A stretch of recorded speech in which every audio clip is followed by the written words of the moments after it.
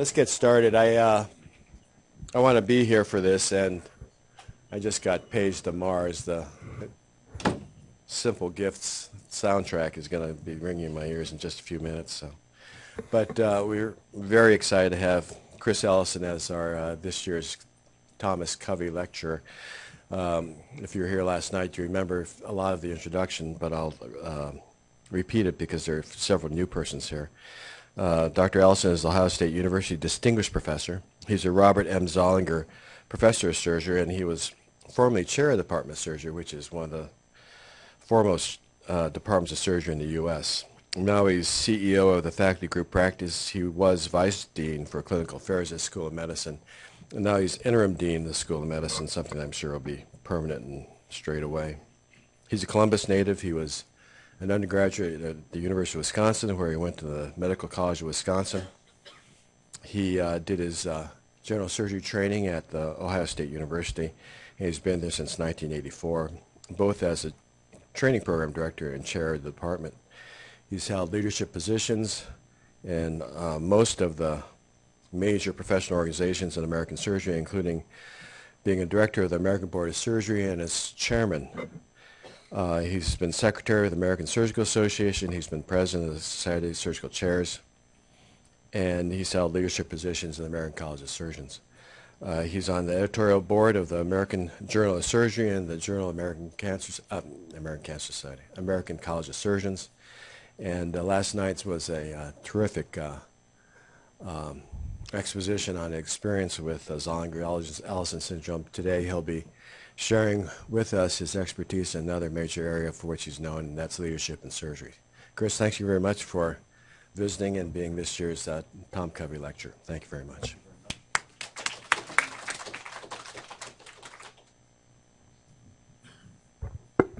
Again, thank you for the nice introduction, and I know you got paged out just to go to the emergency room or something. So, I had a great afternoon yesterday. I enjoyed meeting many of you and had a wonderful dinner with Dr. Covey and his wife, and got to learn about them and how they met and their family and their dog and all kinds of things. So it was a great evening. 2 years ago, the dean of the College of Medicine approached me and asked me to develop a mentoring program across the entire College of Medicine that included 1,700 faculty. The program could be adapted to residents as well as faculty, so that would be an additional 900 physicians that would need to have some type of mentorship.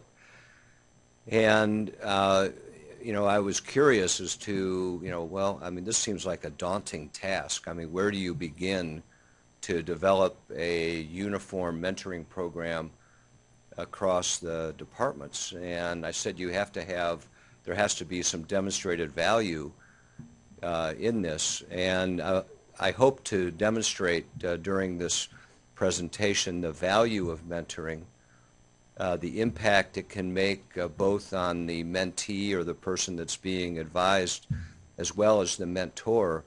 It's really a positive experience, and there is data not only from our own institution, from other health science centers, but also industry, that people that have a mentor are likely to succeed quicker, are more likely to be retained at your institution, and that's a big issue today, given the fact that we have an impending shortage of physicians, particularly for health science centers.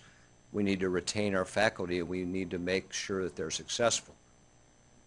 When I meet with the chairs on this topic, I indicate to them that the faculty and our residents are our most important resource. I mean, clearly, we hire young people, we bring them into the institution, and it's our responsibility to cultivate them, to let them grow and expand their horizons and be successful. If our faculty is successful, the whole place gets better. And so over a 2-year period of time, we've kind of rolled this program out. And I'd like to share with you some of our observations during this period of time. So as I indicated yesterday, I have no personal conflicts of interest or financial disclosures relative to this presentation. Our objectives are outlined here. How many of you know what the definition of mentorship is? Somebody ought to raise your hand. Anybody? Okay, well, we'll try to define that. I will give you direct evidence that the impact of mentoring. I think the key feature of our program, which is a sentinel and the foundational, is to have a home for the faculty other than your department. So you need to have a faculty home, which we call FAME, and I'll go over that a little bit. And then we had to figure out, well, how are we going to mentor 1,700 people? And we developed a distributed model, which we're kind of rolling out. So we're about 8-9 months into the rollout of this plan that's been 2 years in the making. And I think it's important to understand that there are different types of mentors. It's important to understand what are the characteristics of an effective mentor, since many of you will be mentors to other physicians, to students, and how do you mentor? So we've actually created a training program for our faculty in mentorship. I can share with you some of the things that we provide them. We provide them a toolbox. We provide them the 1-minute mentor paradigm and some other tips on mentoring. And then they have computer-based learning modules on our intra-college website that they can take. And then under development is measuring the outcomes. So this I think is the biggest challenge. How do you know that mentorship has actually been effective? And so I've kind of put together some ideas, and our team is rolling these out, and we're not going to be able to measure anything really for another year or maybe 2, but we do have some baselines, and we do know what we're going to be looking at. So when you define mentorship, what I'm going to share with you is it means something different to everybody. So it could mean a trusted advisor. It could mean someone that is a coach. It could be someone that is promoting you and sponsoring you to get into the Society of University Surgeons or to get on the editorial board of a journal or those kind of things. It means something different to everybody. And I think we all reflect back, where's this word mentor come from? Well, it comes from the Odyssey. And Athena, the goddess, took on the appearance of mentor to basically advise Telemachus about how to prepare for the returning of Ulysses and others from the war, and how he should develop strength and character in order to lead his people. And I think that this basically is translated into English as we think this is where mentor came from this Greek mythology story. So again, I propose to you that mentoring is a term that's widely used in academic medicine, but really there's not really consensus around how to operationalize it. And further, as I indicated in my closing remarks in my introduction, there's really no consensus on how to measure the effect of mentoring. This is a quote from 2005, kind of defining mentoring. It's a little bit long to read. I'll let you read that, but point out some of the critical elements, which include continuum of a relationship, knowledge and skills, wisdom, guidance, support, opportunity. These are all the types of characteristics that are important in a mentoring relationship. I think the one thing that is critically important, is that the mentor not be assigned. In other words, you need to have a period of time where the faculty member, the mentee, interacts with more senior faculty and decides, well, who can I go to be who do I want to be my mentor? Once they make that decision, and if the mentor agrees, then that really establishes the mentor-mentee relationship. If we went through and did a mentor.com like a dating service, it would not be effective. And so I think that it really takes time. This is not something you do overnight. It's not something, the residents arrive, July 1st and July 2nd, they're assigned a mentor. I mean, probably premature at that point. Phil Binkley, who is one of our faculty members at Ohio State's defined the goal of mentorship is to move the mentee to the next career stage while maintaining professional career engagement and a sense of achievement, both in personal and professional life. So it's more than just succeeding in your profession. It's also about that work-life balance.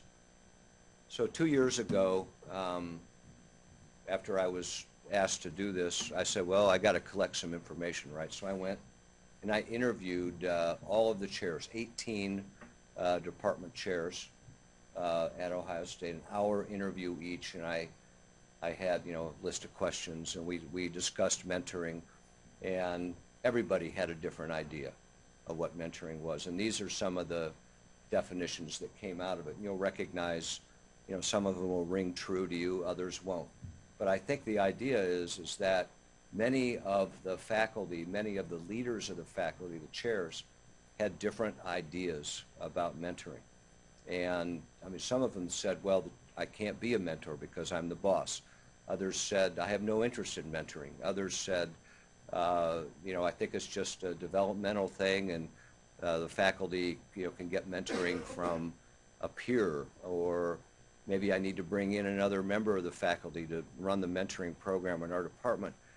And I think it was just all over the board, which was kind of a challenge. So I took this back to the dean and I said, okay, we need to really formulate what we mean by mentoring and do a needs assessment across our organization.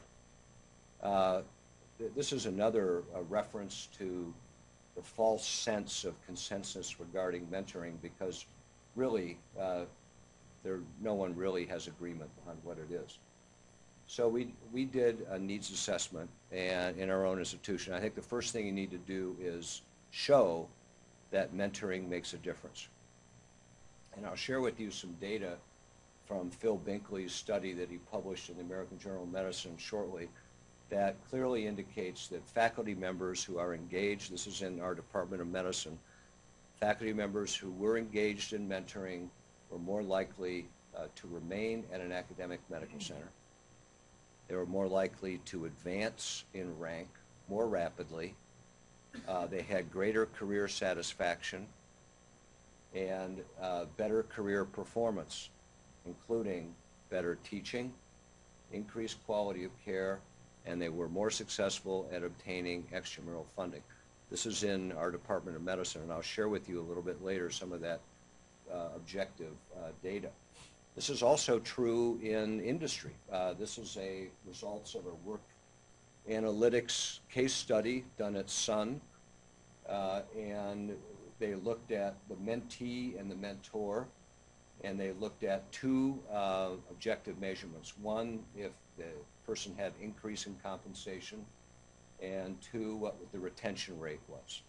And you can see that the mentee, if they had mentoring, was more likely to have a compensation increase while they were at Sun, and were more likely to be retained, 72% versus 49%. The mentor likewise had benefits. So it's not just the mentee that receives the benefit of this relationship. The mentor also receives similar benefits in that they also were observed to have greater increases of compensation and a greater retention rate versus those that were not involved in the mentoring process. So there are benefits to the mentor, including academic credit, and in our institution, remember when I met with our dean, I said we needed to put some teeth to this, and so it's now in our promotion and tenure document that to be moved from the rank of associate professor to professor, you need to demonstrate mentoring. And it will enhance their career. and also provide higher rates of career satisfaction for the mentor. So, basically when you talk to a faculty member who is associate professor, who's been at the institution for 10 years, who is, has an NIH grant, operates 3 days a week or whatever, it's hard to get them to take on another responsibility. And so you need to put some reward in it for them, and it's not a monetary reward. You can't give people release time for mentoring. It's part of our professional obligation, but it should be part of our culture and part of our promotion process. So based on my interviews with the chairs, I came away not only with the understanding that there was diverse definition of mentoring across the 18 departments, but there was extreme variability in the engagement of the chairs in the mentoring process and the type of programs they had. There were formal and informal programs, so one of the departments that had many faculty would have one mentor meeting a year with the chair, and that was during their annual review. And I can assure you that that is ineffective. One, you don't have any relationship. Two, you forget what you said by the next meeting a year later. And so the mentoring relationship needs to be built over time and can't just be at end of the year review. That probably is not successful. The one I was most impressed with was the team mentoring in our basic science departments.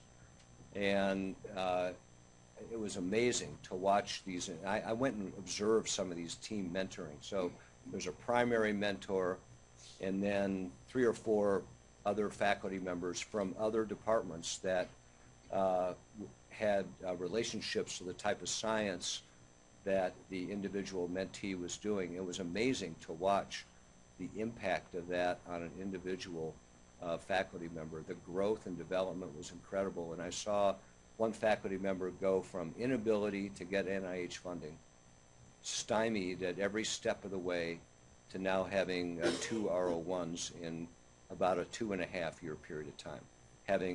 Now obviously there was a lot of work that the individual faculty member did, but there was a lot of encouragement, support, and help provided by the mentoring team. I've already mentioned the chair and division chief, and we did find is that we had a diamond in the rough in our own medical center, and that was our Department of Medicine. Actually had a pretty good mentoring program. Dr. Binkley had started that and had rolled it out, and I said, well, maybe we can learn from them and adopt that. So we also did, you probably do these too, these staff surveys periodically that you can't stand looking at the results. So this was the result of our survey of the faculty and staff. We carved out the faculty, so 600 of the 1,700 faculty responded. That's not bad for a survey. And you can see that our faculty agreed, 15% agreed that they were receiving effective mentorship. So we got a problem. 67% were neutral, and I've been told by the statisticians that analyze these that a neutral is a negative on these, and then 18% disagreed. So we only had 15% of the faculty that were happy. So we had a problem, and this helped set the stage for our mentoring program.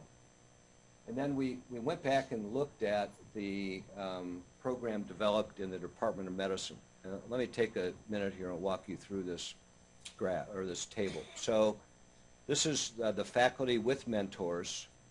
These are gender and mentors, men and women. Women as mentors, selection of the mentor, frequency of meetings, and then faculty rank that were involved. So you can see that about 51% of the faculty in Department of Medicine, this is the baseline study period for their rollout of their distributed mentor model. So this goes back to reflect, this is the beginning. And you can see that about half of the faculty had mentors, about a third of the clinical faculty, and the majority of the tenured faculty had mentors. equally distributed between men and women, so gender was not a factor, and both men and women could be mentors. So women as mentor about 53%, men as 29%. Interestingly, self-identified mentors occurred in 89%. That's a positive. So they recognized early on that the mentor needs to be selected by the mentee.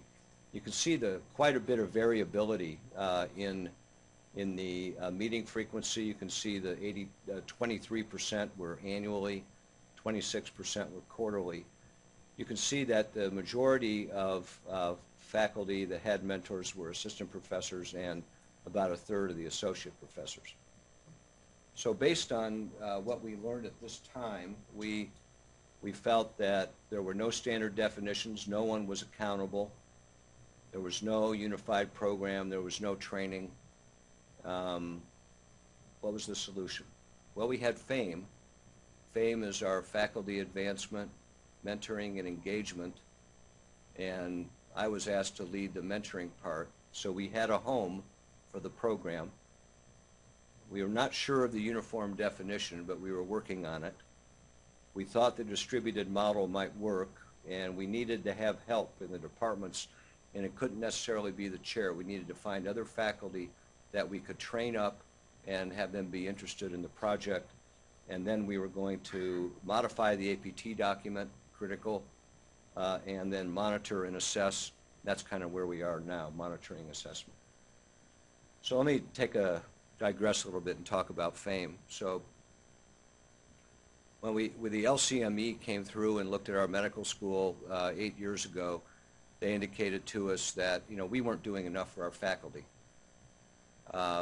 We didn't have enough programs to help faculty development. So basically we created FAME, which is Center for Faculty Advancement, Mentoring, and Engagement. And we've identified a number of pillars that help for faculty growth. And you can see we focus on mentorship. We have a faculty leadership institute or faculty school. We just graduated our second class of that last week.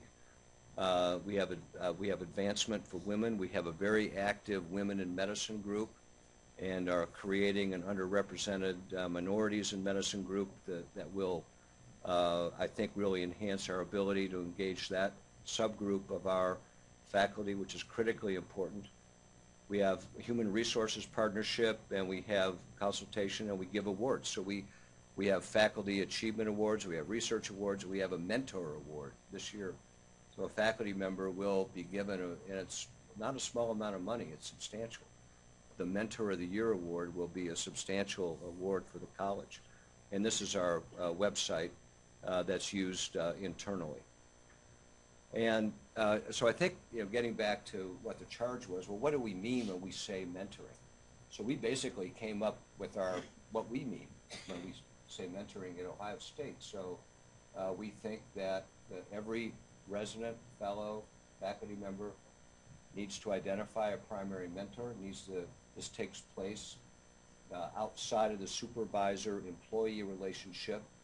Needs to be driven by the mentee, career-focused, but might work on some personal items as well, and a relationship initiated by the mentee, as I indicated, and it may cross some job boundaries. The goal of this program, when we laid it out, is basically to provide accessible and meaningful engagement between a faculty member with an experienced and seasoned associate for purposes of career development and advancement, fostered by a spirit of collegiality and underscored by personal achievement and professional balance. So this sounds like the American flag, mom, apple pie, all those things. But this, I think, is really what our program is designed to do. The distributed model. So again, reflecting on our problem, so we wanted to roll out this program. We had 1,700 faculty, 900 residents and fellows. We had needs all over the charts, from basic scientists to clinical. We didn't have enough mentors. I mean, a mentor can only take 2 or 3 people. And most of our faculty are assistant professors.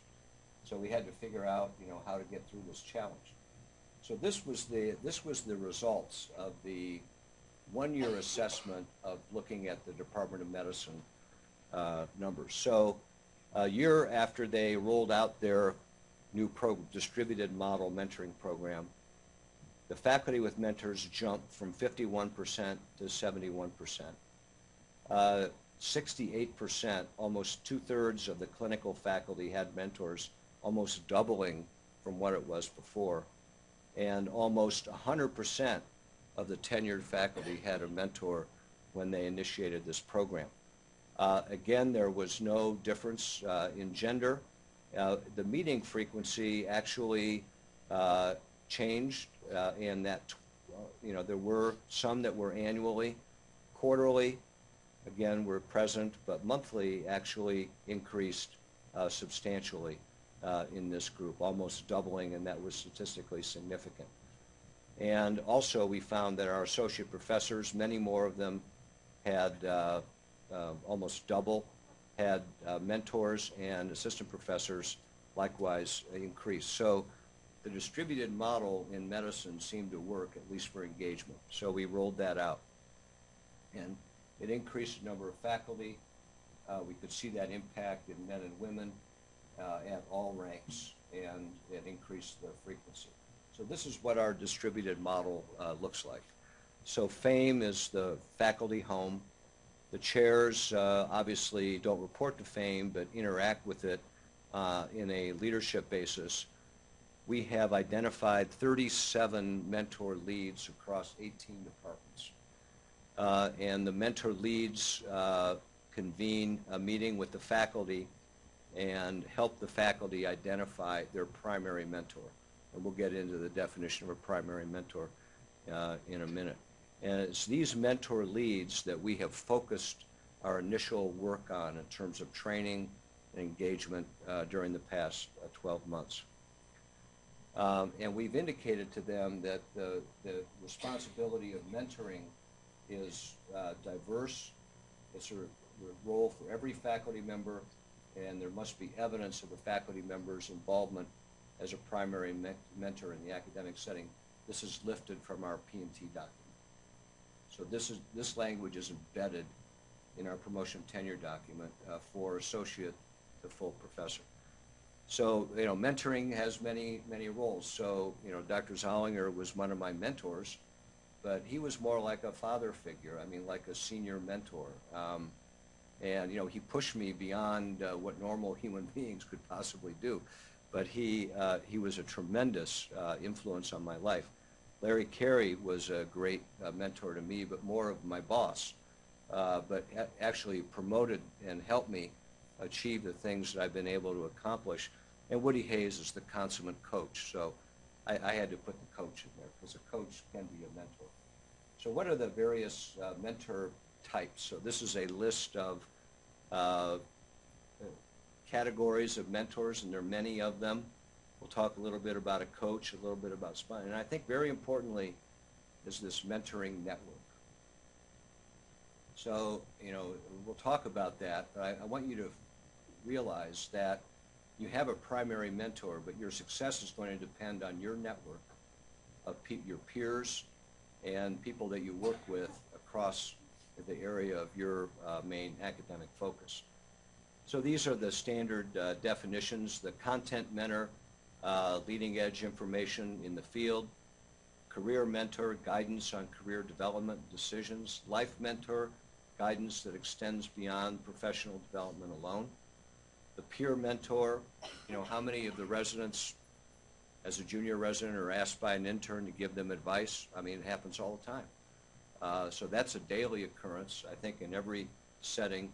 I think the most important thing is this primary mentor. So primary mentor is someone that will help synthesize the information that the mentee has received and engage them, advise them, and give them guidance, blending basically what all of the other mentor types have fed into this individual so that they can succeed in their professional and personal development.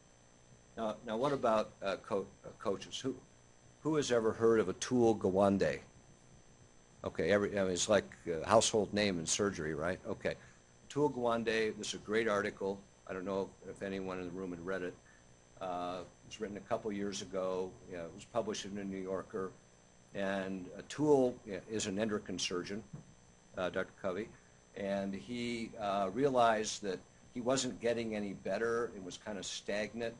And so he took the bold step of inviting one of his senior professors when he was training at Harvard, at the Brigham, back into the operating room to observe him, to try to get to the next level. And it was a humbling experience for Dr. Gawande. And he relates how, the faculty member came into the room, and Dr. Gawande is sitting there over the patient's neck, big headlight on, loops for magnification, elbows out, hunched over. And the faculty member walked in the room and said, "What is going on here? You don't need all this stuff. You don't need this headlamp. You don't need these loops. We didn't teach you to do it that way. Stand back, stand up." And he said it made a huge difference for him. And in that article, he talks about what coaches are and what they do. And he says they're really not teachers, but they teach. They may or may not be your boss. And they don't really need to be an expert in what you're doing, because they can be just observers and be very objective in what's going on. So they observe, they judge, and they guide. They can be your eyes and ears. They can help you break down performance into its individual component parts. So it's like, learning a golf swing. I can't golf worth a darn, and I've had numerous lessons, and I figured out I have to give it up. But Atul actually was a pretty good tennis player. This is where he got the idea to bring a coach into the operating room, because he could, he said it helped him with tennis, should help me with surgery. So there are little differences between mentoring and coaching, and these are kind of outlined here. The coach really is goal, performance, improvement, and not necessarily focused on long-term career development. So it's very kind of specific interaction and engagement. The other thing that frequently comes up when you talk about mentoring is sponsorship. So this book is written by Sylvia Hewlett. Basically, you need to really progress, you need someone to sponsor you. So it's more than a mentor. It's someone to take you under your wing and go, "You're ready, Alan, you're ready to be promoted to associate professor. Let's go. Let's get your dossier ready, and we'll get you in the SUS," and push, push, push. That's what a sponsor does. And that might be different than a mentor. So I think that's important to consider. The mentoring network. So this is actually, we have a program at Ohio State called SciVal. And you can go into SciVal and you can look at an individual faculty member and see what does their network look like. So this is Michael Griever, who's our chair of internal medicine. And he's a medical oncologist. And this is his network. Hundreds of people that he has interacted with. I mean, you can do this for any faculty member, and it's really spectacular. But I think the point is being that you're not going to succeed if you just have a network which is in your local environment. You need a national network to really advance. And that might be through your science. It might be through your relationships.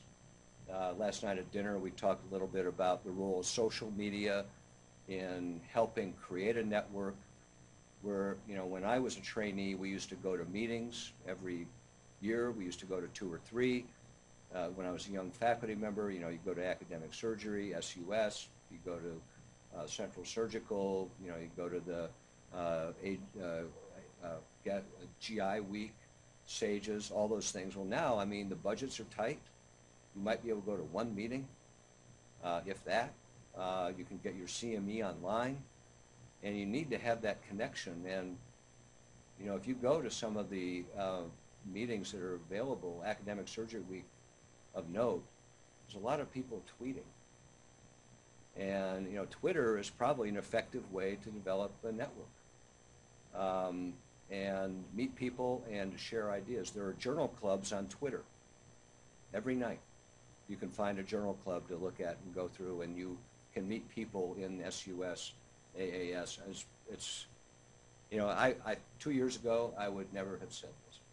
But Ken Maddox came up to me at one of the meetings of the American Surgical and said, you know, Chris, we should get the American Surgical tweeting.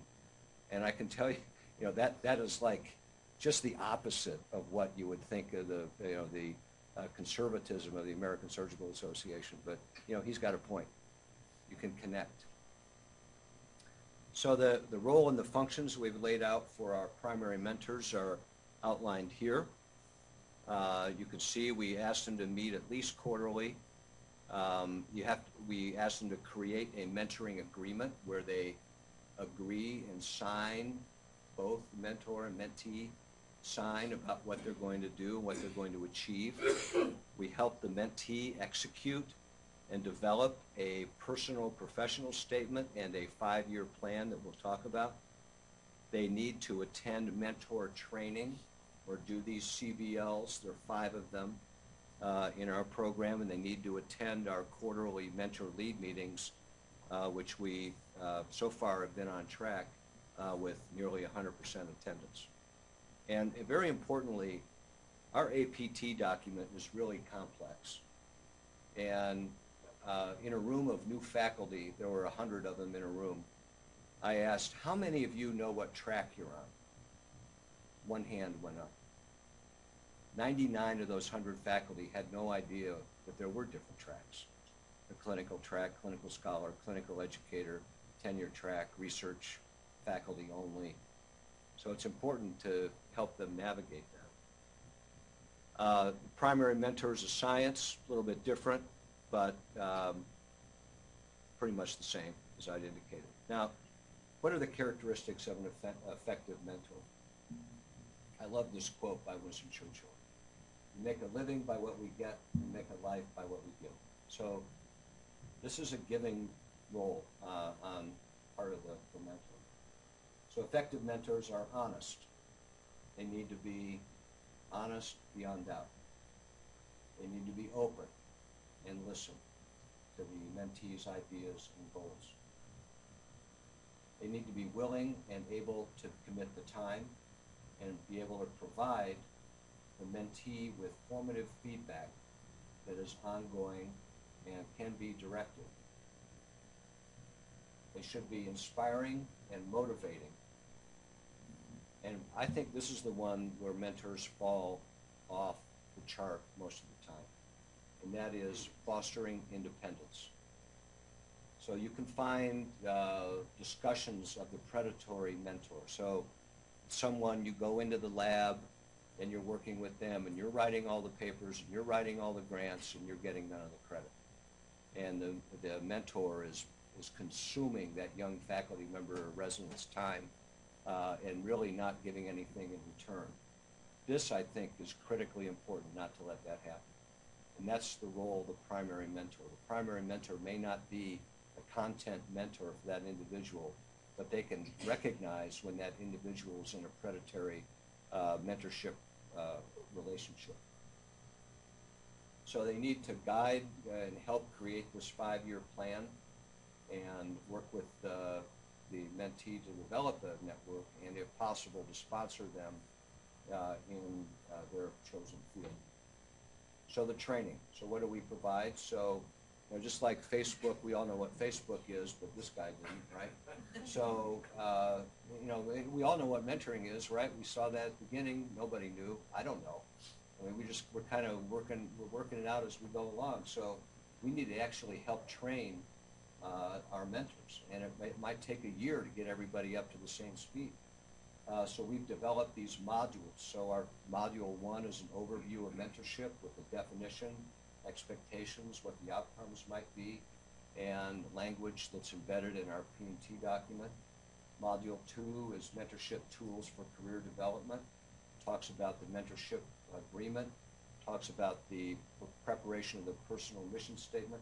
How many of the faculty have a personal mission statement? How many of the faculty have a 5-year development plan? Great. So that's critical. If you don't have a plan and you don't have milestones in that plan, chances are you're going to be, kind of going all over the place. But I think, very important to that also is your personal mission statement.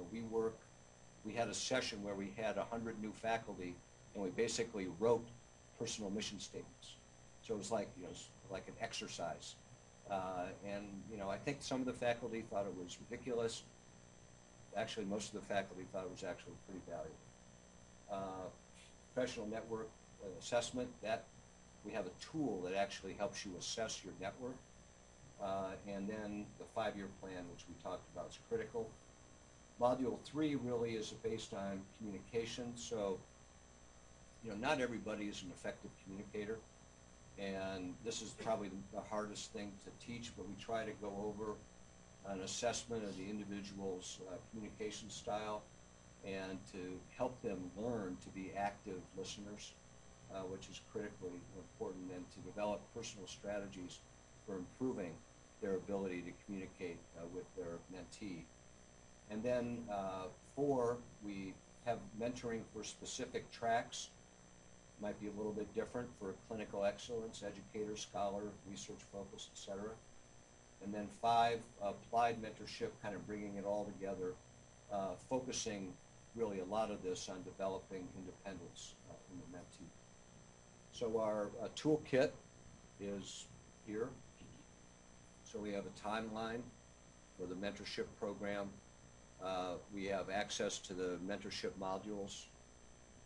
We have a milestone tracking form, best practices document, and then we have a variety of tools available kind of in our internal site, which basically a list of faculty, mentoring agreement template, expectations, just everything you need to know.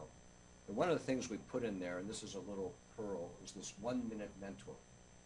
And I mean, this is not, we didn't invent this. We were borrowing it from Mitchell Feldman, who is a physician at the UCSF and really has developed an unbelievable mentor program at UCSF. And we tried to learn from him and actually had him come visit and model some of the things that we do, what he does. But basically, these are the elements of the 1-minute mentor. You can do it in the hallway. Assess the mentee, go to check-in, any urgent issues, set an agenda, assist with ongoing projects, be inquisitive, ask open-ended questions, maybe give directed advice, provide career guidance, and then do a wrap-up and schedule the next meeting. So, Feldman thinks you can do this in a minute. This looks more like 5 minutes to me, but he calls it the 1-minute mentor. And I think the other thing is this individual development plan, which is, I can't emphasize the importance of this enough. It's used by NIH, the U.S. Coast Guard, Benchmark Industries. Why shouldn't we use it in academic medicine? Well, we should. And it's used, but it's not used widely. And it can be used not only in science, but in clinical arena as well. So, not only have we had to train the mentors, but we've had to train the mentees, because this is a two-way street. And it's not like, you go to the mentor's office and the mentee doesn't have a role and responsibility. The mentee is driving this whole thing. So they need to identify the mentor. They need to make sure that they meet. They need to work on that mentoring agreement. They need to understand their faculty requirements. They need to write a 5-year plan and a personal statement. They set annual goals, and they need to attend, sessions for the mentees as well. So the final part of this is, well, how do we know we're successful? I have no idea. So this is all a work in progress. So we think that we can have several measures of success. Individual, that is, if the individual faculty member hits their 5-year milestones, I would call that success. You can look at academic productivity, publications, NIH grants, reputation, satisfaction, engagement. Then there can be global factors that we can measure. Time to promotion, percent success in promotion. In other words, what is your average faculty success in being promoted? Ours is 80%, which is pretty good. This year it was 85%. And it's a moving target. I think that's important. Faculty retention. Our faculty retention, and you can get this information from the AAMC. I have it for the entire College of Medicine for the past decade, and our retention numbers have gotten worse. And the average AAMC retention is about 6%. That includes MD and PhD faculty, and ours is about 7.5%. And it's gone up from 5% over the past several years. And I think it's an increasingly competitive marketplace, and we need to figure out ways to engage our faculty and retain them. This is one questionnaire measuring mentorship that was developed at Johns Hopkins. This is too complicated for me, but you can look at it if you want. It's in the Academic Medicine 2005. So I think it's very important to have simple measures, something that you can easily get the data for. And so this is theory. This is what we're working on. So we haven't put this totally into place yet, although we've done a baseline. So we look at the publications and we give them points. We look at productivity. We'll give them points for research productivity for faculty members that are less than 0.5 clinical FTE. That means they have 2.5 days a week of free time to do research and work on academics, and those focus more on clinical with their clinical productivity. Look at their teaching responses, patient satisfaction, inpatient and outpatient, their faculty satisfaction, their engagement score. And then for the basic science faculty, it's a little bit different scale, only up to 20 points on similar elements, but without the clinical space being assessed. And so this will be done semi-annually. And so, in 6 months, we'll assess, see where we are. And this is a hypothetical. So this would be, this is a good performing assistant professor faculty, greater than 0.5 clinical FTE. You can see year 1, 2, 3, and 4. You can see, over time, in the first half, the second half of the year, they gradually increase their overall composite score, knowing that a maximum score is 28 by year 4. So this is what we would hope to see. This is what we would not want to see.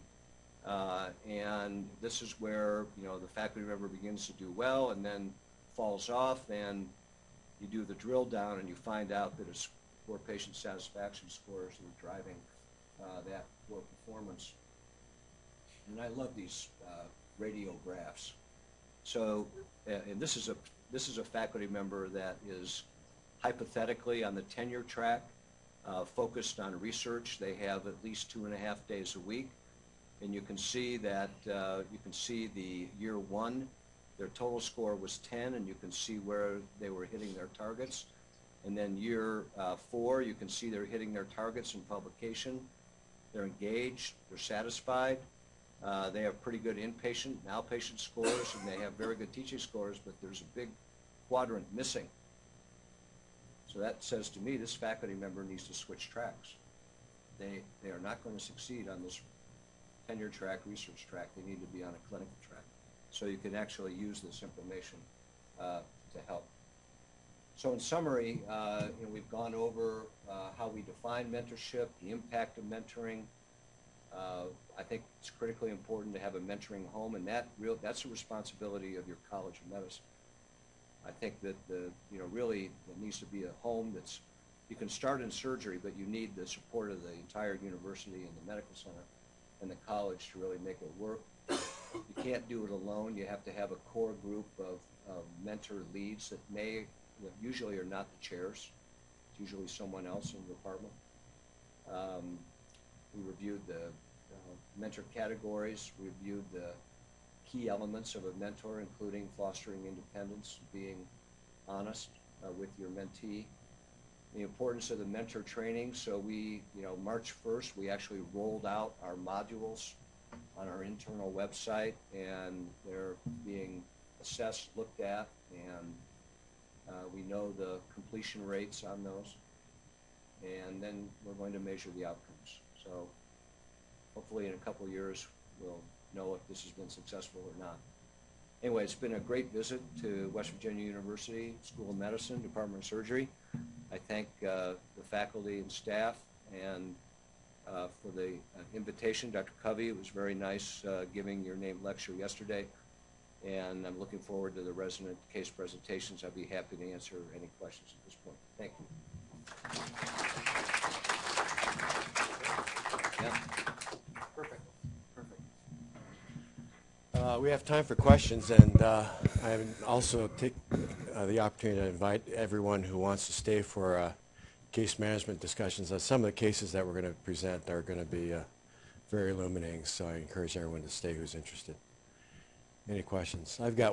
Yeah, go ahead, Greg.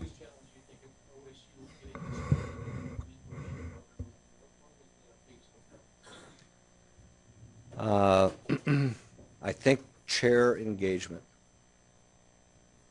That was the big, I think that some of the chairs did not view this as important. And right, to getting buy-in, I think, was critically important. Surprisingly, we already had FAME. We had the staff to make it work, and we had the funding to make it work. So that, everybody, that's usually the hard part.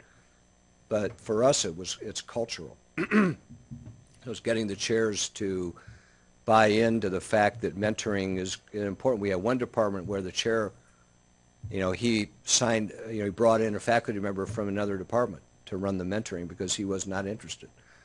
And, that's a success that's not going to succeed. A formula for failure. And the mentoring, the chair has to be engaged. They don't have to be the mentors, but they have to be out there waving the flag. And I think, putting it in the P&T document made a big difference, or will make a big difference. This is just rolling out, but engagement, number one barrier. Questions? How do you manage the clinical burden and the incentives for RVU generation? Well, that's $1 million question. So, we're all, when I was chair of surgery, the faculty would, they had a joke. Dr. Ellison looks at us as though we're walking RVUs. And I think the balance is critically important. Unfortunately, the reality is that increasingly in academic medicine, we're funding our academic missions from clinical revenue. At Ohio State, 2/3 of our academic missions, 2/3 are funded by clinical revenue, either from the professional fees or department. So it's critically important.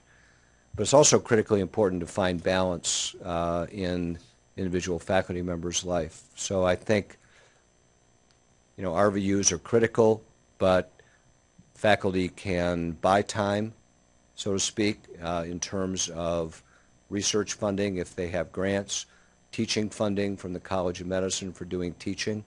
And so we have mission-based budgeting that basically, so money is transferred to the department based on teaching effort, and that can offset clinical responsibilities. In some faculty, they're clinical machines, and I love that.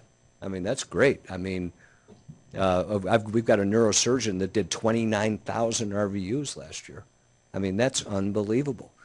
And, they don't do any teaching and they don't do any research, but, they're great. And so I think it takes all kinds of people to have a successful department and a successful College of Medicine. You're going to have some superstars in clinical arena.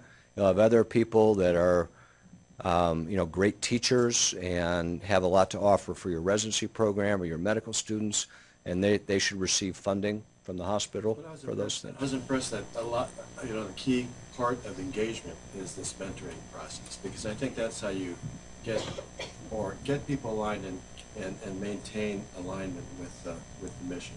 Yep. And I think this is actually a keystone to all that. Yeah, it's a cornerstone of making this work, is kind of using the mentoring as a way to engage the faculty. Rick?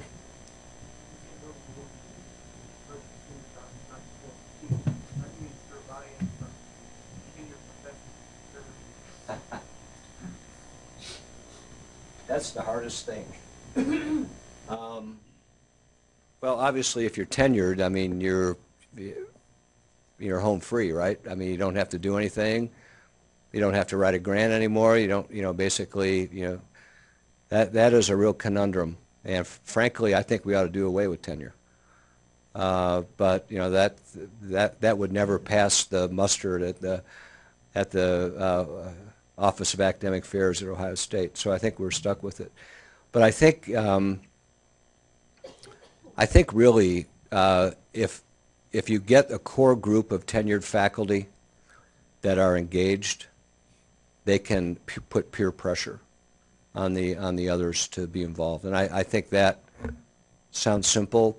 That's really the only stick that you have is peer pressure. And they have to want to do it. I mean, if they had the other thing we found is if someone had a good mentor, they're much more likely to mentor. So we hope that this will build over time, the pool of senior faculty that do want to mentor. I think, we can talk offline about how to manage the salary and those types of things of tenured faculty that are not performing, and there are ways to do that, but that's beyond the scope of this conversation. So I think if it's the peer pressure, and not everybody can be a mentor, and not every faculty member wants a mentor. So we have new faculty that do not want a mentor. They have no interest in that. That's fine with me. I mean, they can go on and do whatever they want. At the end of the day, they're going to be measured by the same yardstick that the other faculty are, and actually that's our control group. So if they self-select that I don't want a mentor, I'm a loner, I don't want to be engaged, great. Well, at the end of the day, they're going to be measured by the same yardstick that everybody else is. So, and we can't force it on them. I mean, you have to, if a resident doesn't want a mentor, then I wouldn't force it on them, for example. Be counterproductive. Two points that you made really resonated, and one is the value of the mentors, and I think that both you and I have been fortunate in having an array of mentors that really propelled us to where we could then take advantage of a network. And so it's a two-pronged kind of phenomenon where you have a mentorship, and then you start to develop a network. And the value of social networks is emerging as a primary driver of professional success. Yeah, absolutely. I was mentioning last night at dinner, so someone asked me who my mentors were, and I said, well, Robert Zollinger was like the mentor, and probably taught me more about patient care and paying attention to detail and not giving up and follow through and those basic type of elements. Larry Carey was really a career mentor for me, and he actually helped me develop my network of people that I count on. So Jay Grossfeld, Hiram Polk, and then after I got involved with the board, Frank Lewis, and then another layer of networking developed from being on the board, Fabrizio Michelasi, Barbara Bass, Julie Freischlag, and then it just once you get into the door, it just opens up these networks that are just unbelievable. But the key is you've got to get in the door, and that's where your sponsor or promoter can really help. Great visit. Again, I invite everyone to stay for the case discussions. It's already been an outstanding visit, but again, on behalf of the Department of Surgery, thank you very much, Dr. Ellison. Don, thank you. I enjoyed it. Thank you very much. Take a short break and then